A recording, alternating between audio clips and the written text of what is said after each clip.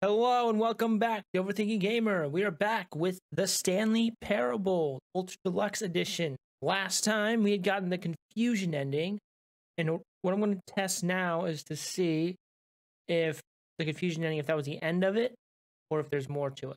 So last time, if you remember, we had answered a call. I'm starting back from right where we left off. We answered a call from this, and they said they were delivering a shit ton of cardboard boxes, and I kind of forgot about that. And I'm curious if this is like a cardboard ending or something. Like, I don't know. I'm a little, Oh, wait a second. Is this... Because on the schedule it said Stanley couldn't continue. Is it because of the cardboard boxes? I wonder. Stanley felt lightheaded, butterflies in his stomach, giddy in a way he had never known before. That's new. Was it this room? A connection between the two? Could a man love a room? Oh, this room is beautiful. Truly, truly, deeply, madly, love.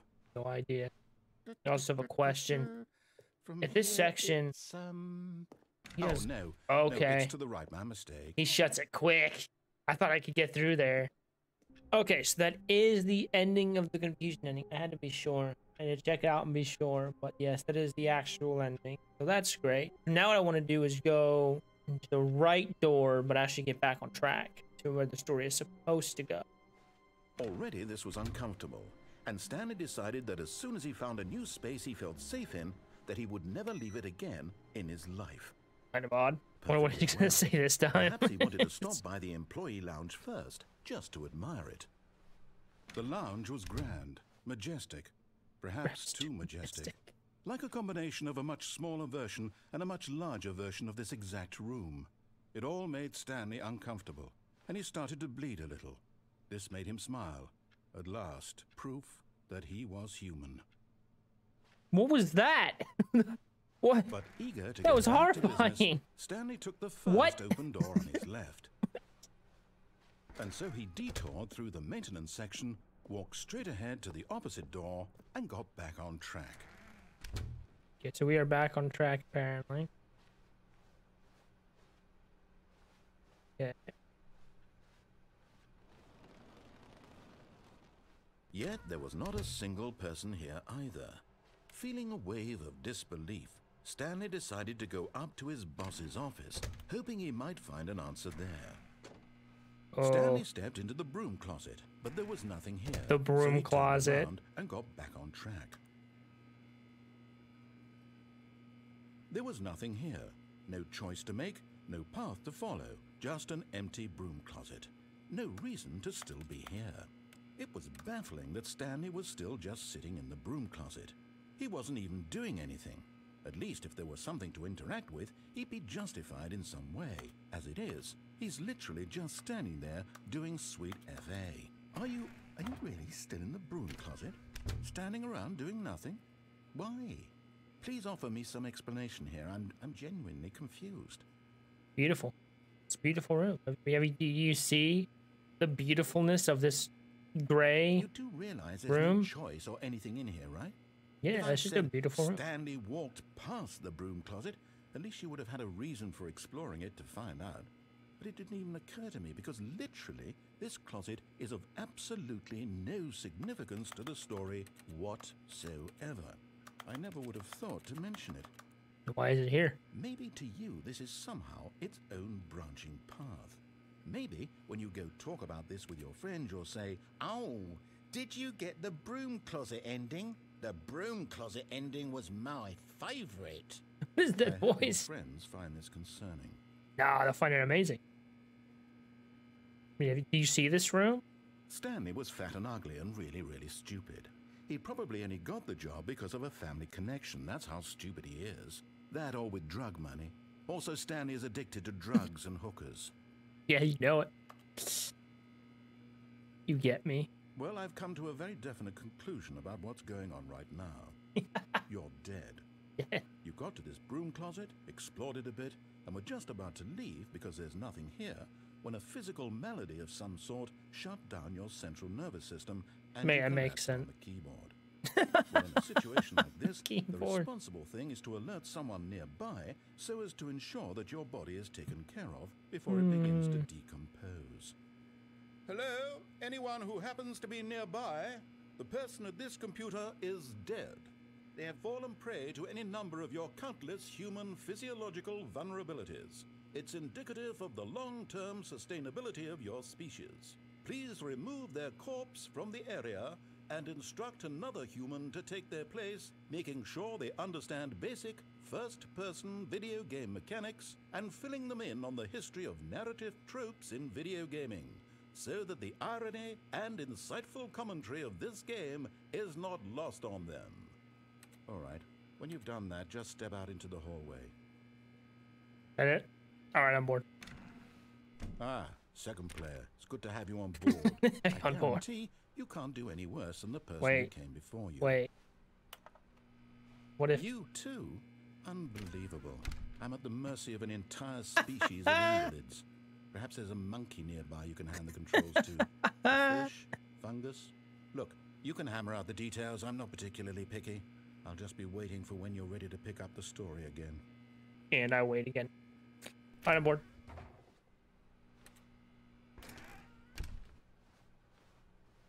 Coming to a staircase, Stanley walked upstairs to his boss's office. Well, I think we walked upstairs last time. We go downstairs. Did we walk downstairs last time? I can't remember. But Stanley just No. couldn't do it. He considered the possibility of facing his boss, admitting he had left his post during work hours. He might be fired for that.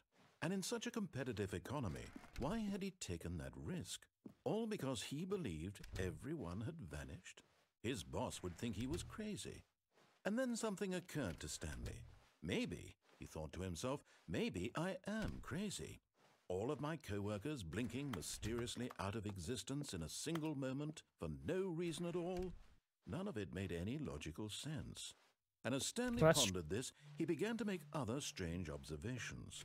For example, why couldn't he see his feet when he looked down? Why did doors close automatically behind him wherever he went? And for that matter, these rooms were starting to look pretty familiar. Were they simply repeating? No, Stanley said to himself, this is all too strange. This can't be real. And at last, he came to the conclusion that had been on the tip of his tongue. He just hadn't found the words for it. I'm dreaming, he yelled. This is all a dream. Oh, what a relief Stanley felt to have finally found an answer, an explanation. His co-workers weren't actually gone. He wasn't going to lose his job. He wasn't crazy after all. And he thought to himself, I suppose I'll wake up soon. I'll have to go back to my boring real-life job pushing buttons. I may as well enjoy this while I'm still lucid. So, lucid he dreaming? imagined himself flying and began to gently float above the ground. Oh, baby. Then he imagined himself soaring through space on a magical starfield, and it too appeared. It was so much fun, and Stanley marveled that he had still not woken up. How was he remaining so lucid? And then perhaps the strangest question of them all entered Stanley's head. One he was amazed he hadn't asked himself sooner. Why is there a voice in my head dictating everything that I'm doing and thinking? Now the voice was describing itself being considered by Stanley, who found it particularly It's pretty strange. meta. I'm dreaming about a voice describing me, thinking about how it's describing my thoughts, he That thought. is a sense. And while he thought it all very odd and wondered if this voice spoke to all people in their dreams, the truth was that, of course, this was not a dream. How could it be? Was Stanley simply deceiving himself, believing that if he's asleep, he doesn't have to take responsibility for himself? Stanley is as awake right now as he's ever been in his life. Now, hearing the voice speak these words was quite a shock to Stanley. After all, he knew for certain, beyond a doubt, that this was in fact a dream. Did the voice not see him float and make the magical stars just a moment ago? How else would the voice explain all that? This voice was a part of himself too. Surely, if he could just... He would prove it. He would prove that he was in control, that this was a dream. So he closed his eyes gently, and he invited himself to wake up. He felt the cool weight of the blanket on his skin, the press of the mattress on his back, the fresh air of a world outside this one. Oh, yeah? Let me wake up, he thought to himself. I'm through with this dream. I wish it to be over. How dreams work. Let me go back to my job.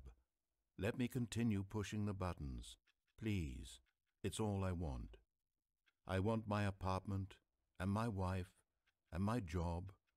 All I want is my life exactly the way it's always been. My life is normal. I am normal. Everything will be fine. You sure? I am okay.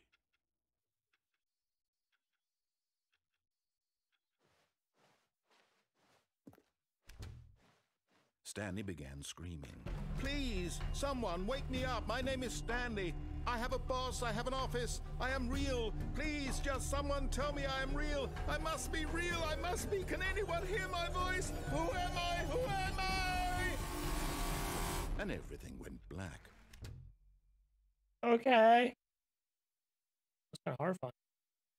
This is the story of a woman named Mariella. Mariella woke up on a day like any other. She arose, got dressed, gathered her belongings, and walked to her place of work. But on this particular day, her walk was interrupted by the body of a man who had stumbled through town talking and screaming to himself, and then collapsed dead on the sidewalk. And although she would soon turn to go call for an ambulance, for just a few brief moments, she considered the strange man. He was obviously crazy. This much she knew. Everyone knows what crazy people look like. Everybody knows. And in that moment, she thought to herself how lucky she was to be normal. I am sane. I am in control of my mind.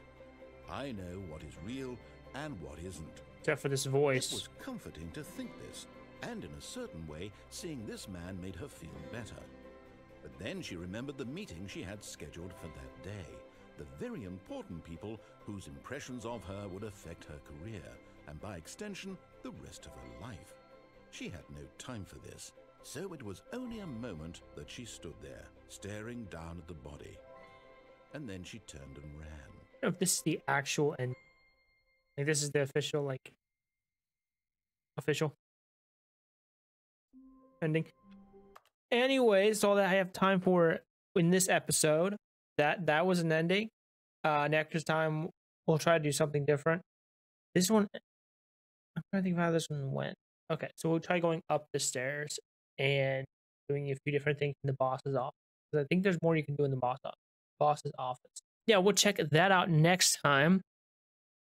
But yeah, if you like what you saw, like, subscribe, hit that notification bell, see when I post videos. And as always, stay blessed, my friends. Bye.